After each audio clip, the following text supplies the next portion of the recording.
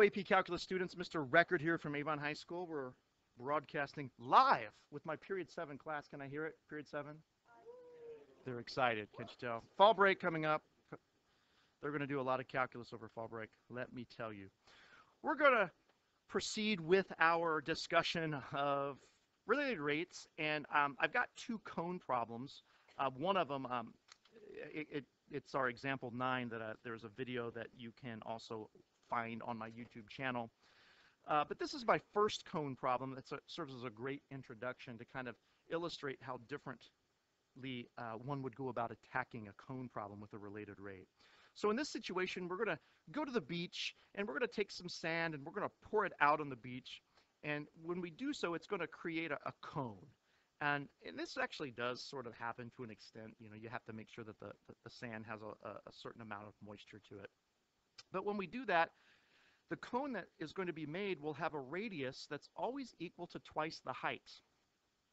If we pour the sand at the rate of 22 cubic inches per second, we want to figure out how fast is the height of the conical pile changing at the time that the height is. And I've got two different situations here, when the height is 2 inches, when the height is 6 inches. For the purpose of the video, I'm only going to do part A, because part B is just going to be really quick to just switch out a number. So as with some of the other setups with my other related rate problems, we always kind of start with some kind of a picture. And we fill up our blank canvas here with, well, I don't know, the picture may not be real interesting, but you kind of draw a cone that looks a little something like that, and maybe that's what this sand looks like. And then you start thinking about this picture. You start thinking about, well, what do we know about this cone? Well, this cone has a height, and that height, h, is going to vary. That's why we're going to use a variable. And we also know that this cone is going to have a radius r that's going to change. But outside of that, we don't know much more about this cone. So we think about, well, what is given in the problem? And typically the thing that's given is some other rate, and that rate here, 20 cubic inches per second, is going to kind of coincide with the amount of sand that's being introduced to this pile. So it is the rate of change of the amount of sand, which, okay, that's d something dt. And a lot of times students will struggle figuring out what to use for this variable here. But if we look very closely at this label and we see cubic inches, you might come to the realization that that would be a volume. The amount of sand, oh yeah, it makes sense. The volume of the sand is the amount of sand.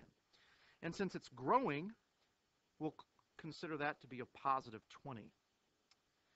As with the other videos that I've made, I'm going to use the word find, and we're going to read the question, and it says, how fast is the height of the pile changing?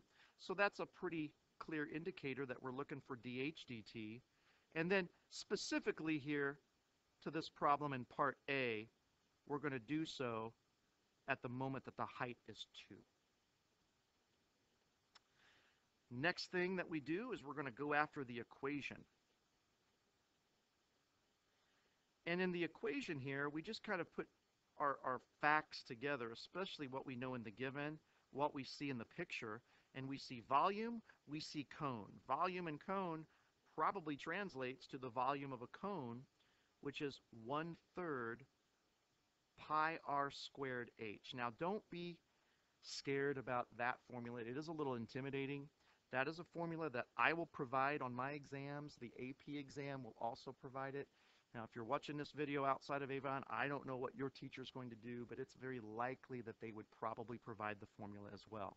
The last thing that a calculus teacher wants to do is see a student who knows the concept, who can manipulate the calculus, but yet struggle with the problem because of not knowing a simple geometry formula. All right, now we have an issue. We are going to have a problem in trying to take the derivative of this because yes, we know the product rule. We could use the product rule, but the problem with the product rule is if this thing produces a dr dt like we know it will, we know nothing about the way that the radius is changing. We know nothing really about the radius. So oftentimes in cone problems, and in my other video, you're going to see the same exact thing. We are going to have to treat r as a bad variable, which means we need to get r out of the problem completely. And luckily for us, there is a clue in the problem that will allow us to do that. And that clue is radius is always equal to twice the height. If you see that. So if we translate those words into math, it says r equals 2h, which means in this equation where there is an r, we pull it out and we replace it with 2h. And things will actually run very smoothly now. Now there is another trickier way that you can manipulate information in a cone, and I really would invite you to take a look at my other video, cone problem number 2, and you can witness that particular method, which is the usage of similar triangles. So to finish this, I would simplify a little first. The 2 squared, of course, is 4, so I can bring all of my constants out to the front, and then I would have an h to the third, right? H squared times h. That makes for a very easy derivative now. The 3 comes out in front, the 3's cancel. 4 pi is left with h squared, and then we tack on dh dt. Now, if you're watching the video and you're having a little hard time with the dv dt and dh dt, you might want to refresh your memory over implicit differentiation. Because these variables are not t's, we are obligated to tack on those extra chain rule components.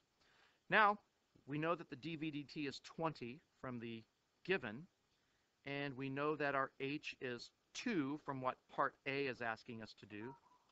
So I will say part A. And then the dh dt is going to be what we are looking for. So 4 times 4 is going to be 16 pi. Whoops.